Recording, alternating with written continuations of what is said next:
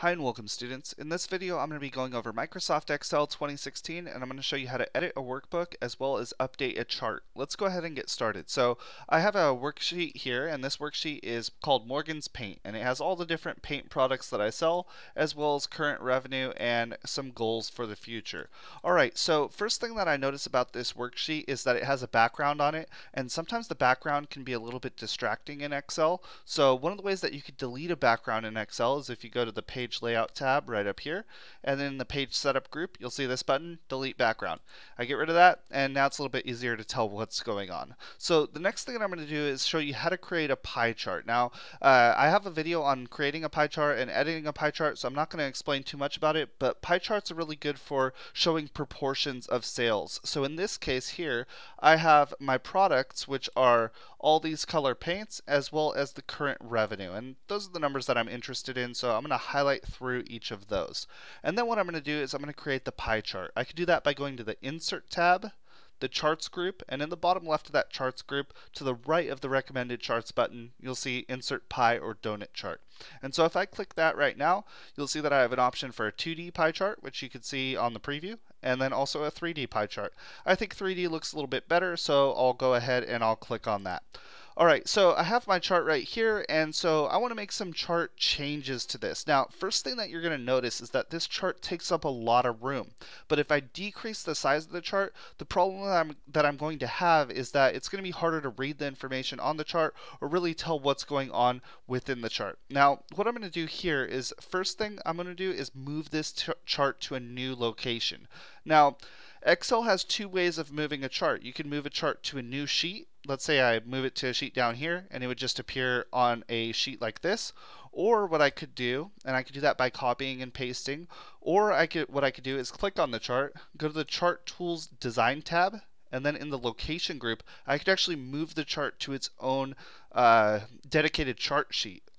So here we go. If I click on Move Chart, you'll see right here I could either put it as an object in Revenue Sources where it currently is, or that new sheet that I created, but I don't want either of those. I'm actually going to move it right up here to New Sheet, and I'll just call the chart Revenue. And this is the name of the sheet. So I go there, I type in Revenue, I click OK. Alright, now you'll see the difference. There's no grid on this sheet at all. This is its own chart dedicated sheet. Now you'll see here that I have all my different colors here, and obviously they're not synced up down here. I'd have to change the individual slices, but that's okay. We'll worry about that for another time. What I'm going to show you here is how to add some data labels to the chart. So you can see here I can't really tell what each one is unless I hover over it. You can see this one says value 54,000 and it's 25%. So one of the things that I want to do is I want to put data labels onto this chart. So I could do that by going right up here to this plus sign that says Chart Elements, and I could go right here to Data Labels, and if I just click the checkbox, you'll see that it adds in data labels here and it puts it in number figures. Now the problem with this is, let's say that I wanted it to be percentages or something different. Well, what I could do is right over here to Data Labels to the right, you're going to see this little arrow, and I could click that arrow and I could go down here and I could actually choose where I want the data labels to appear.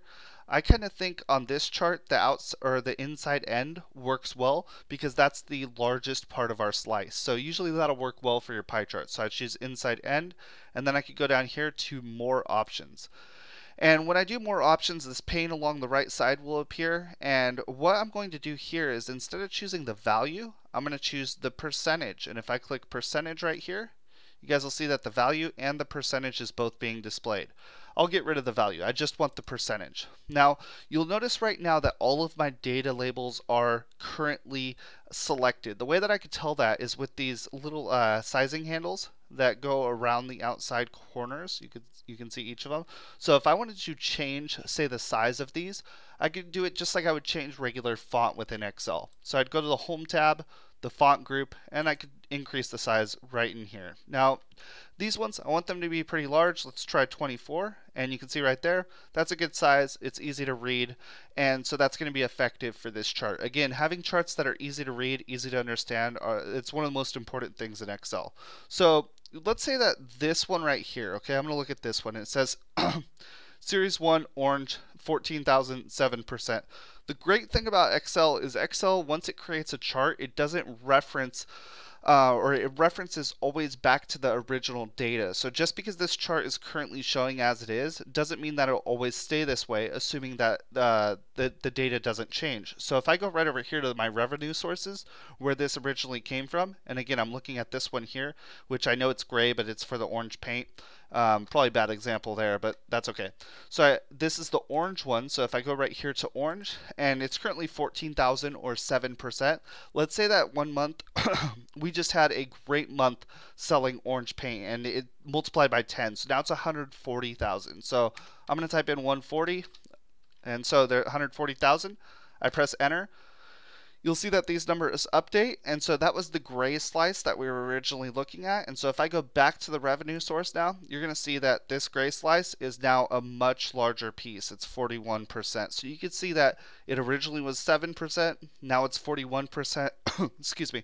So that size gets updated as you change the original source. So that's why it's always important to, when you create pie charts, refer back to that original source. And if you need to change it, you change it in one place where the data actually is, and it will be updated along with the pie chart itself. So hopefully this video has explained a little bit about how to edit your workbook, and then a little bit more about how to create a chart and eventually edit your chart, and especially things like the data labels and how to view your charts. So anyway, I hope this video has helped you out. If it has, please give it a thumbs up and consider subscribing to the channel. If you want to, or if you have any questions, please put it in the comment section below. And as always, if you want to learn more about Excel, please check out my Excel 2016 playlist for more information. Thank you so much for watching, and have a great rest of your day.